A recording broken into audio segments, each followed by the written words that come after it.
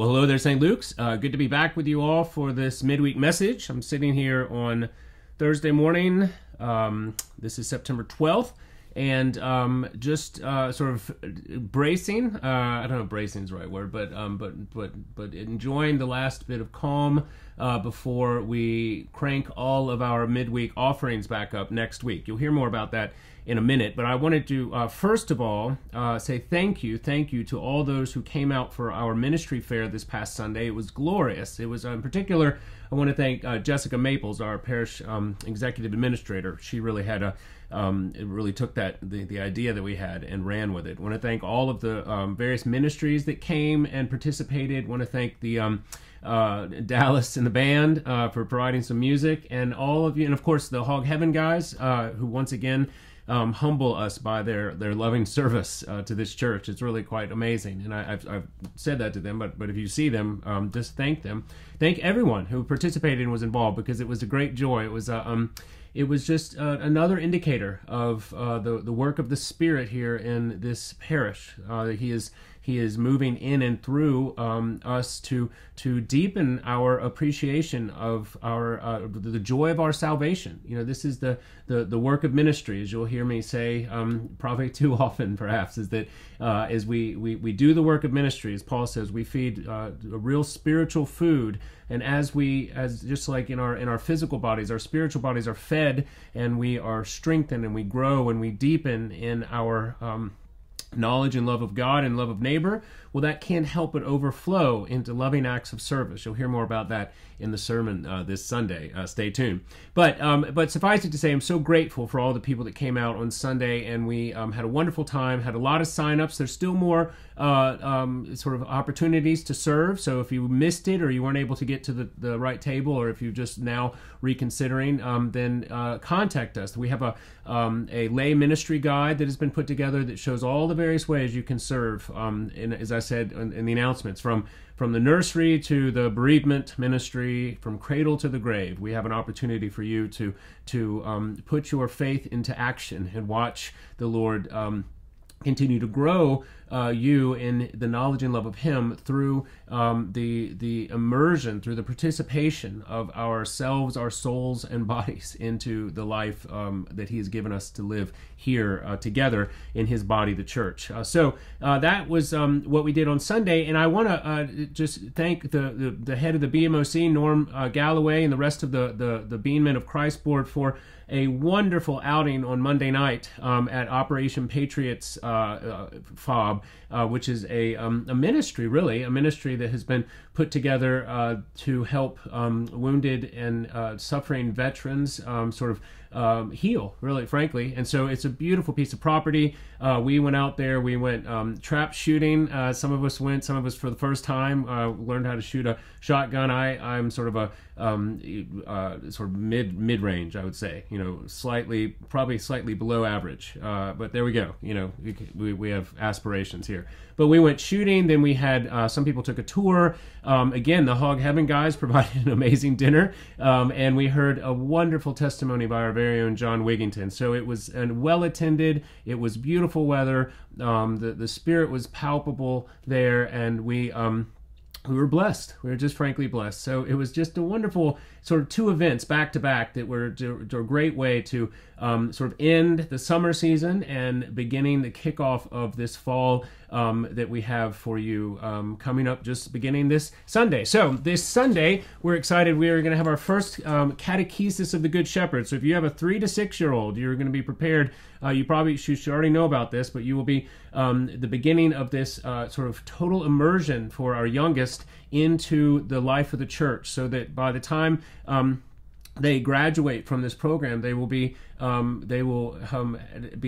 sort of full participants in the life of our Sunday worship, and so that's going to be fun to watch. In fact, we have gotten Amy Reese and Father Jacob have been trained up in this, and so I'm going to be learning with you and watching with you. But of course, I will be putting my children into this program, and I'm excited to see how the Lord works through this. So that's this Sunday.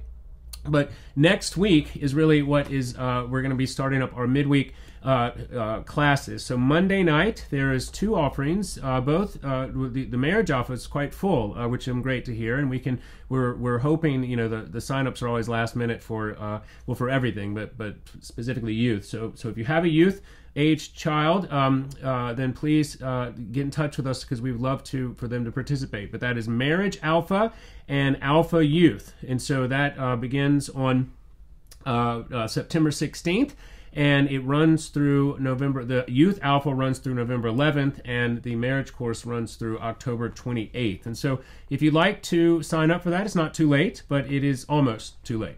So please, call the office, or and we'll get you more information on Marriage Alpha and Youth Alpha. Also, next Wednesday begins our parish-wide study of the book of Genesis. We have put together the study guide. There's a book that is accompanying that you will be given next Wednesday. So if you want to read ahead, you can go ahead and read the first couple of chapters of Genesis, but you don't have to, and we will lead you lovingly through the book of Genesis. We're going to do the first 18 chapters this fall, and then we're going to do the following chapters, the subsequent chapters next winter. But suffice it to say, as I said in the announcements, that the sort of the book of Genesis and the book of Romans together are sort of like decoder rings for particularly the first sort of theological chapters, the first chapters of Genesis, and these are like decoder rings for the Bible. Once we get our heads around them, and once we get a sense of their importance and a little bit of a theological sort of ramifications of them together, not just independently, but together, then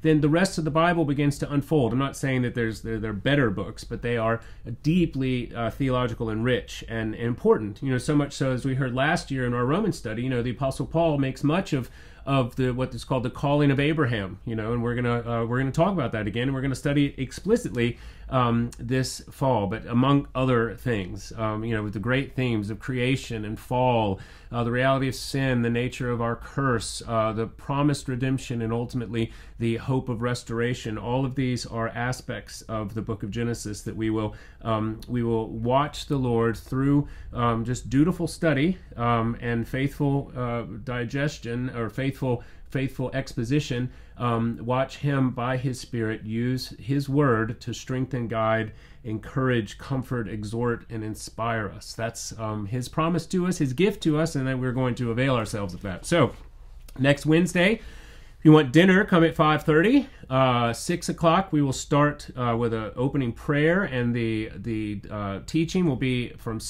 roughly 6:10 to 6:40, 6:45. Small groups, there will be a small group component again. We will assign you to those, don't worry. And we will be out at 7:30 sharp. So that is our promise to you, beginning next Wednesday. Genesis Part 1, Creation, Fall, and Promised Redemption. Wednesday, September 18th. Okay. The only other announcements, I don't have any other announcements actually, but we do have an announcement from our Director of Women's Ministry, who happens to also be our Executive Administrator, Jessica Maples, and so I will let her close this midweek message out with a message, with an announcement about upcoming women's ministry options. Okay. Well, I hope and trust you've had a wonderful summer. I feel like this has been a rejuvenating and refreshing time.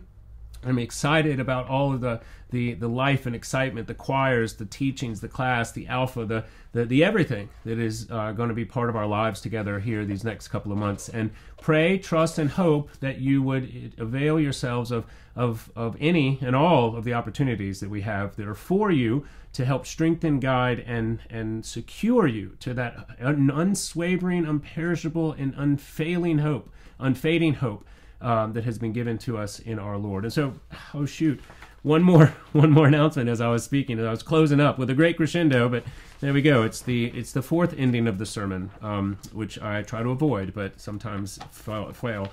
We are having another Explore St. Luke's. So as I've said before, Explore St. Luke's will be at my house, at our house.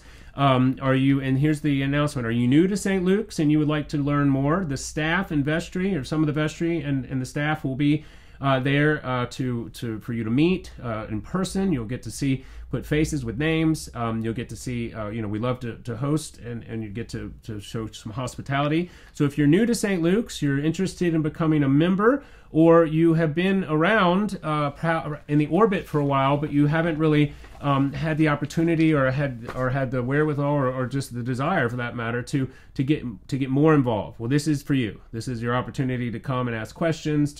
We'll all be there, and we will be more than happy to help you explore your life and your relationship with St. Luke. So that is on September 29th, and if you would like to come to that, please let us know. And we'll have as many, well, I shouldn't say as many as we can. I mean, as sign up, but we're not at the limit yet, so let's put it that way. Okay.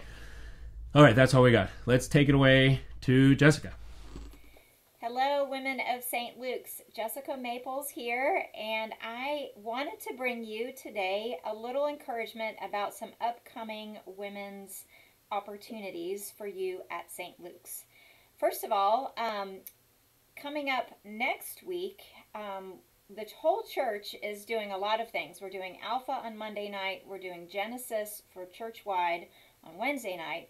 But we also have a women's Bible study starting on Friday, September 20th from 9 a.m. until 10:30 in the M&M building. I'm going to be leading that study, and we are doing a macro narrative view of the whole Bible. It's called The Story of Scripture. So if you're interested at all or have the time and want to join, please sign up for that.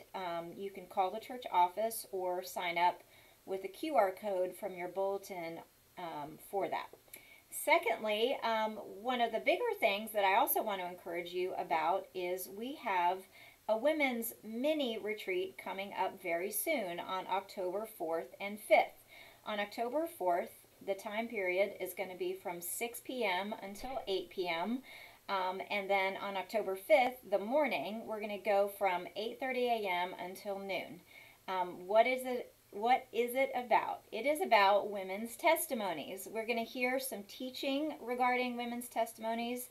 We're going to praise and worship, and we're also going to hear from 3 lovely ladies from St. Luke's in regards to what their testimony is about their faith, their salvation, their journey in Christ, all of the above. So I really encourage you to sign up for that. Again, October 4th and 5th, Friday and Saturday. And finally, we're looking ahead to Christmas because we are going to have a women's Christmas luncheon. And on Sunday, September 22nd at 9:30 a.m., we're going to have a meeting in between services. It won't be a long meeting, but we're going to have a planning meeting to begin planning for that women's Christmas luncheon. So if you're interested in being on the planning team for that, please sign up, or please call the church office and we'll put your name down, and just really please come. What are we doing at the Christmas luncheon? We're going to focus on the Trinity. We have a special speaker coming down from Charleston, the Reverend Joyce Harder. She is the assistant to Chip Edgar, our bishop, and she's actually going to be speaking to us on the Trinity. And we're also going to do some fun crafting and have some fun opportunities. So 3 things: the story of Scripture, the women's mini retreat, and the women's Christmas luncheon. Think about all those, and I hope that you can join at least one of them. Have a great day. Thanks so much. Talk to you soon.